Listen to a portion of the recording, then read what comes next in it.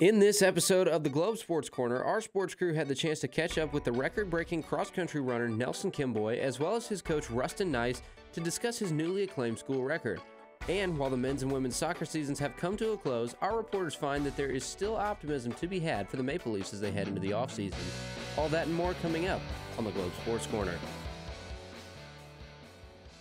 Welcome to the Globe Studios for another bi-monthly episode of the Globe Sports Corner. My name is Collin Echols, and I am thrilled to be your host for this sports report and for my first time on camera.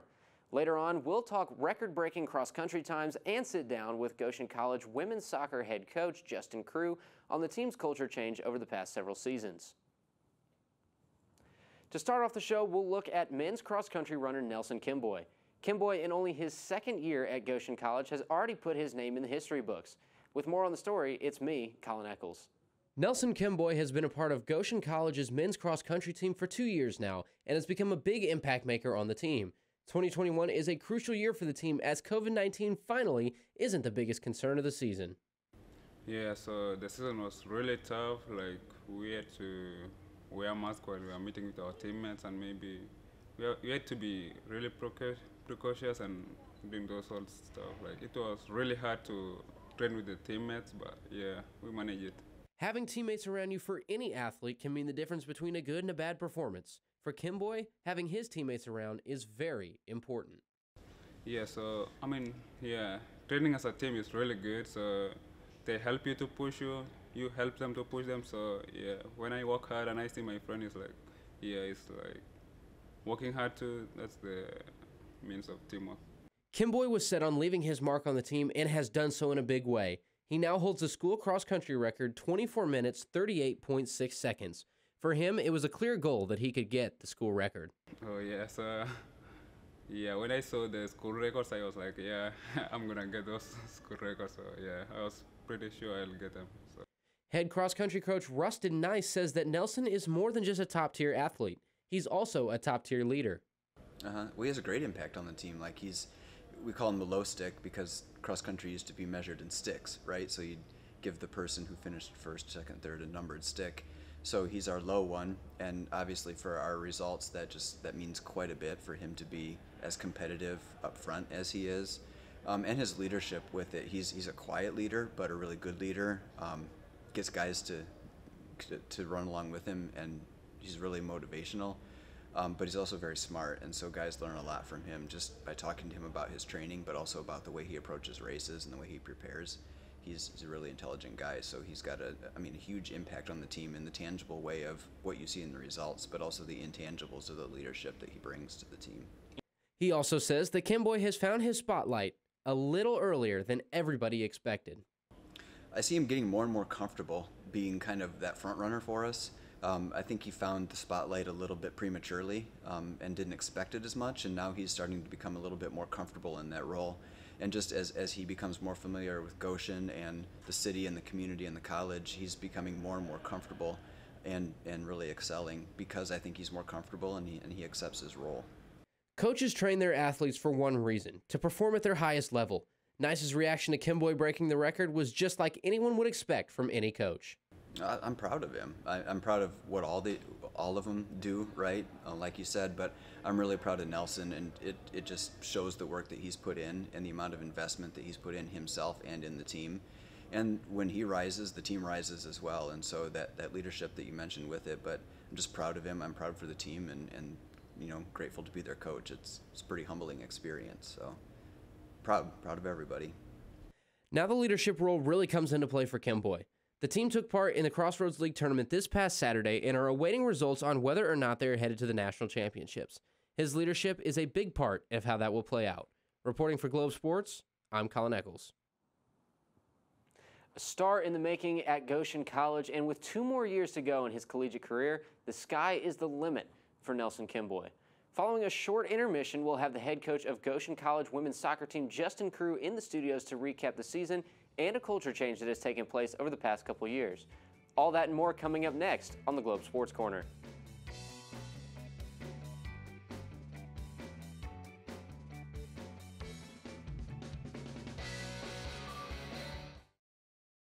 I work for the best college radio station in the nation. It's not New York City or Chicago, it's Goshen College. Our broadcasting program is just one of Goshen's 35 outstanding majors. At Goshen College, you will work one-on-one with top professionals and get studio time in your first semester. You can call a game from the playing field or broadcast from a downtown radio studio. How do I know Goshen was the best choice? Right after graduation, I'll start my new job as a radio morning show co-host. Take the next step in your broadcasting career.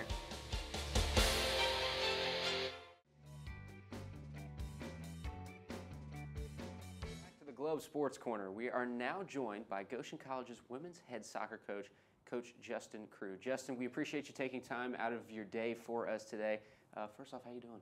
Doing great. Yeah, glad to be here. Awesome. Coach, last year the team was hit heavily by COVID-19, which obviously is going to take a pretty big toll on a team. Talk about the struggles from last year and how you guys made adjustments. Yeah, COVID was rough, as we know, for everybody. We had a limited roster with numbers just due to some players that couldn't come back to campus, and then we were hit pretty hard as a team with COVID itself. So it was a struggle. The players and staff did great through that struggle, but definitely being shut down after 5 games was a hard thing, hard for the program. And this year, COVID is not the center of athletics anymore. How much easier has it made this year now that you guys don't have to worry about COVID-19 as much? Well, yeah, I mean, it's definitely a weight off your shoulders a little bit. You can focus more on soccer, the games, the trainings, everything that's more evolved around the sport itself and the team versus COVID and health issues and things like that. So it's definitely made it a lot more enjoyable and a lot easier just because there's less of that to focus on. And this year marks the second time in 3 years that the team has made it to Crossroads League play. And before 2019, the last time that the team made it was in 2016. So what type of changes happened that's gotten the team to tournament play on a more regular basis? I think overall just a culture of expectation, in my 4th season here. And I think it's just done a good job of just turning the expectation around. The expectation is, it's expected now to make the conference tournament. We put that on ourselves. So I think just that culture of expectation is a big reason why we've had a little bit more success, more consistency. And last but certainly not least, now that the team has entered the off-season, what are going to be some of the focal points between now and next season to take the team to some even greater heights? Yeah, I think that word, for me, it's that word that I just said, consistency. We're a very young program this year. We were starting somewhere between 6 and 7 true freshmen, and sometimes we had all underclassmen on the field. So I think that's what caused some of our up and down results. But for me, I was just talking to the team about this on Monday, is the word we're really focusing on is consistency. Consistency from myself, consistency from the staff, and consistency from the players. Coach, once again, thank you so much for taking time out of your day, and we look forward to seeing what the future holds for the team. Yeah, absolutely. Thanks for having me. Coming up after the break, we'll take a look at a recap of this year's soccer season. All that and more on the Globe Sports Corner.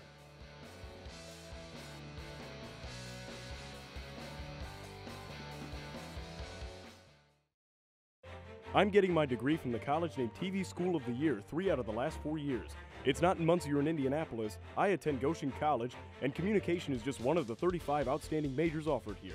At GC, you will work with professionals and get your hands on the camera in your first semester on campus. How do I know that Goshen College was the best choice?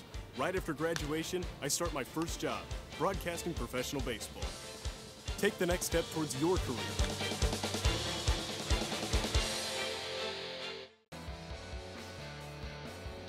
Up next on the Globe Sports Corner, with both the men's and women's soccer teams officially into the offseason, both teams believe that there is a bright future still to come next season.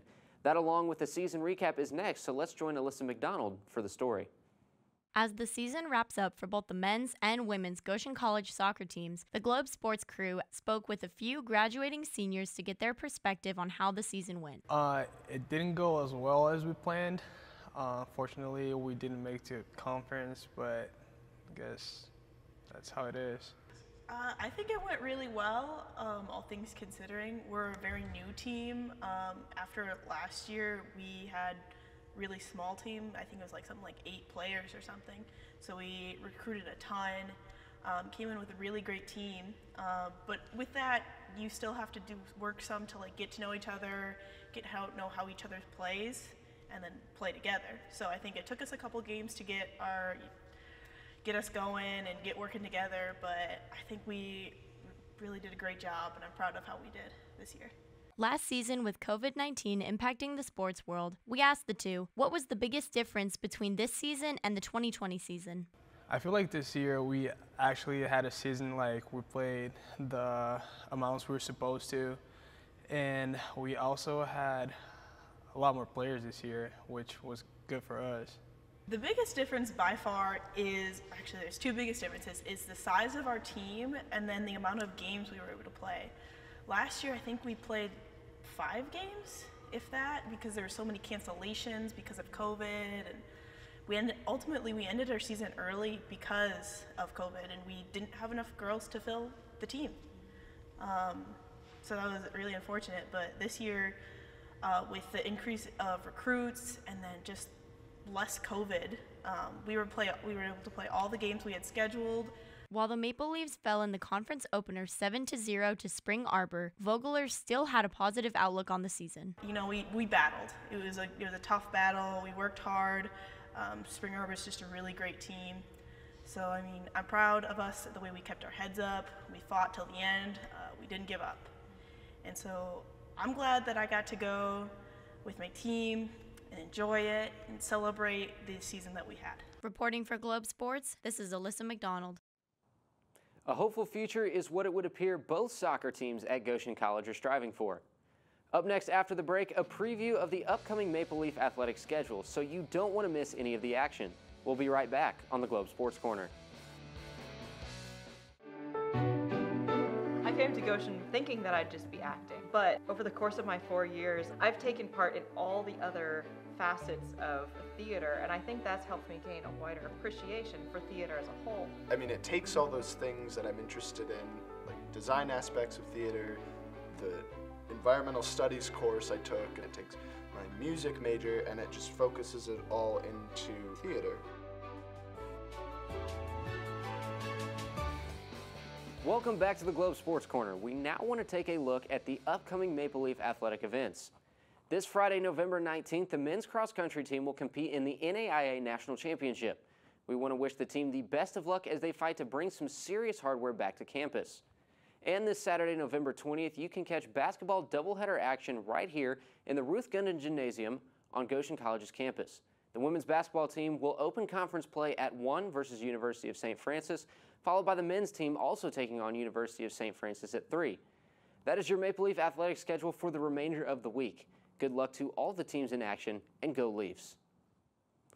That is going to wrap up this week's episode of the Globe Sports Corner. Make sure you don't miss a single beat at the Globe by following our social media at 911 The Globe on Facebook, Twitter, and Instagram. Also, head over to globeradio.org for more exclusive content. This has been the Globe Sports Corner. Until next time, I'm Collin Echols, signing off.